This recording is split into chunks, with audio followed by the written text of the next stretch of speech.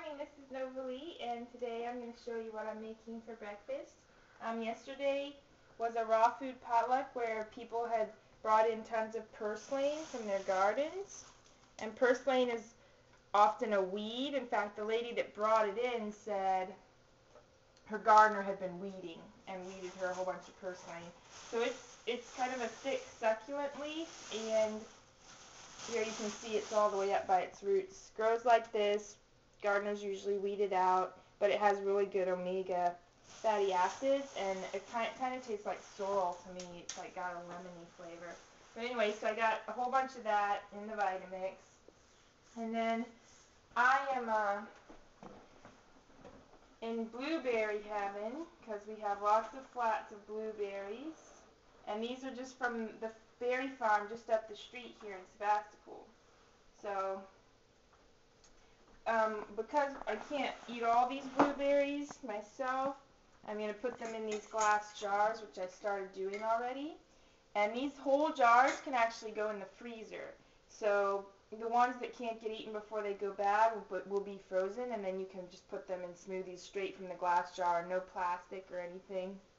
Anyway, I just have been adding some blueberries, which are nice and sweet, and some purslane. And I got this cool supplement that I'm going to put in, for those who have heard of it.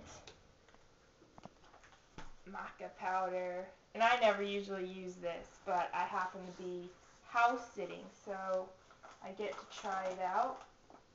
It's supposedly really good for balancing your hormones, and it smells just a little bit sweet. So there's the smoothie of the morning.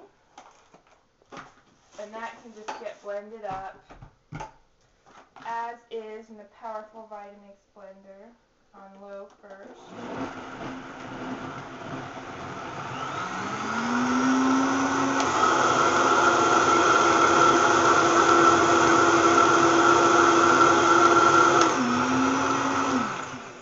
And that's good for me. A lot of people like to blend it till it's really, really smooth, but I'm not very particular. I don't mind a chunky smoothie. And that's breakfast.